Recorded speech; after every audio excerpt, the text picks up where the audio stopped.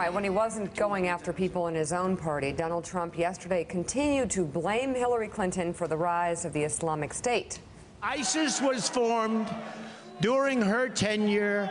ISIS is now worse than ever. You see what happened yesterday. You see what's going on generally.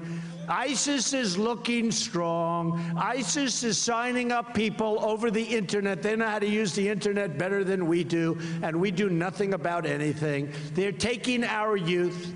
You know why they're taking our youth? Because they look like they're winning. She's not going to get tougher. It started under her. It was a little group of people. It could have been wiped out quickly and effectively then. Now it's a very large group of people, and it's only getting bigger. And if she gets in, it'll be massive, and we won't even have a country anymore. We're going to be afraid to walk outside. All right. Now we're going to hold Mr. Trump over. And Bill, remember one other thing.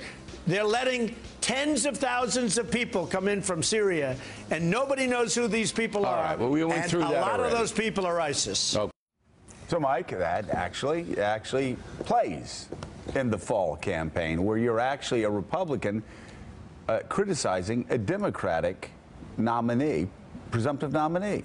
It'll play for a while. Won't play in the big picture. You cannot run on fear and win. I thought that's what we did in America. No, he can't do it. He can't do it. You don't think No. think no. that I mean. And again, I fall back on what is going to happen to his language and his behavior once he begins getting intelligence briefings, because he is so far off the rails on this. It's great. There's two elements to this campaign. There's the head and there's the heart.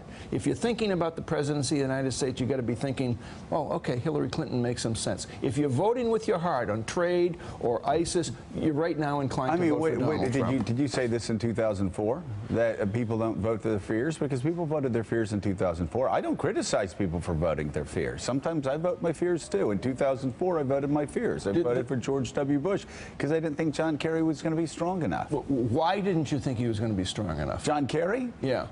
It's just a gut feeling. Because they portrayed him on the windsurfing and everything like that? No, because I thought he would be wringing his hands in critical times, and he wouldn't be able to make strong decisions. And again, I don't want to replay 2004. It's not about that line on O'Reilly. What about the O'Reilly line that he just popped out last night? There are thousands coming in from Syria, and they're ISIS. There are not thousands coming in from Syria. Thousands coming in where?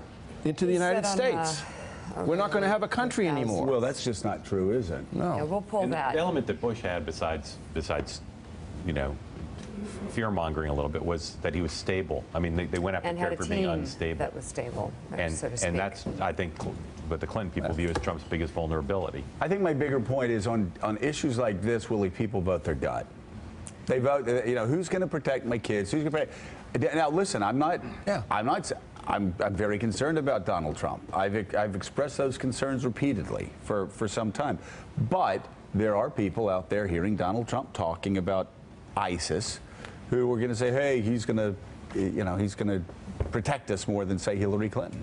You had yesterday the CIA director, Brennan, came out publicly in a pretty amazing interview and said what happened in Istanbul absolutely could happen in the United States of America, and there are probably people training and trying to make it happen right now. CIA director says it out loud. So when Donald Trump, following that statement, goes on TV and says what he said, that's going to resonate with some people. If the CIA director said it's coming here, you have to look at two candidates and you say, which one of these two is going to be stronger for me? Some people will say it's Hillary Clinton because of her experience at state.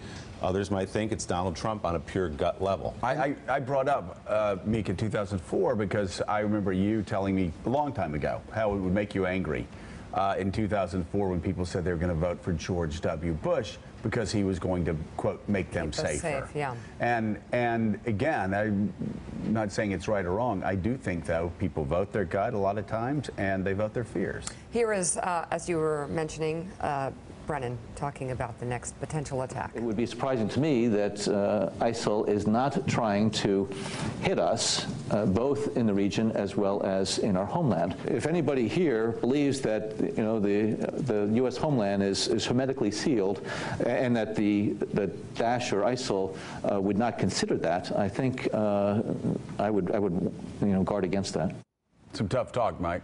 Very tough talk, but very realistic talk, because, I mean, you can't erect a barricade around the United States of America. There are freelancers in this country, probably affiliated with ISIS, we don't know, who could carry out what was carried out in Istanbul. There's no doubt about that. But Donald Trump goes around saying we're doing virtually nothing to battle ISIS, to conduct operations against ISIS. Well, that's just not true. Well, yeah, at some point, he's going to be asked, Donald, what would you do? Listen, I'm not comparing Donald Trump to JFK. I just happen to be reviewing a book right now about the Kennedys. And you look, Mark Alperin, at the 1960 race. John Kennedy just made up a missile gap with the Soviets. He just lied. They invented it out of thin air. And every historian will tell you, they just lied about a missile gap that didn't exist. And it worked. Trump will win if people want change. And President Obama's approval rating overall is up, but his numbers on handling terror, dealing with ISIS, are not as high as his overall numbers. He's doing better on domestic stuff now. So people may be willing to take a chance. I think in the end, he's going to have to be a candidate for change with a little bit more reassurance than he's given people. So yeah, but again, the question: do people vote their fears? And that's the question about the missile gap versus, you know, in 2004. They vote anxiety, and they vote that the status quo isn't good. That the way we're trying to protect ourselves now isn't the right way to do it. And Hillary Clinton will be largely campaigning on continuity. I guess what's interesting, Mickey, is you've got the anxiety of ISIS, and then you've got the anxiety that Donald Trump creates around himself. Exactly. When he shows the extraordinary lack of discipline that he showed yesterday, instead of staying focused, talking about workers, talking about the working class, talking about struggling Americans, talking about Hillary Clinton and her failures, he goes back and he starts attacking Jeb Bush and John Kasich again. Like, it's mind-boggling. So, I mean, like, if you were advising Donald Trump, I think the key thing, I don't know if you can hear this, but, you know, people do vote their fears. They do. But they can't fear you. They can't fear that you're unhinged. They can't fear that you're inconsistent. They can't fear that you say one thing and then you mean another. They can't fear that you'll just blurt out a lie.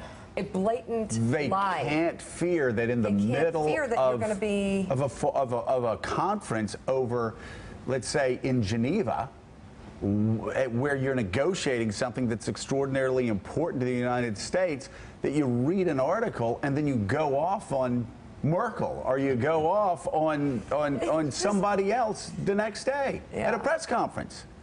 Does he have any discipline at all? Can he do the same thing 2 days in a row?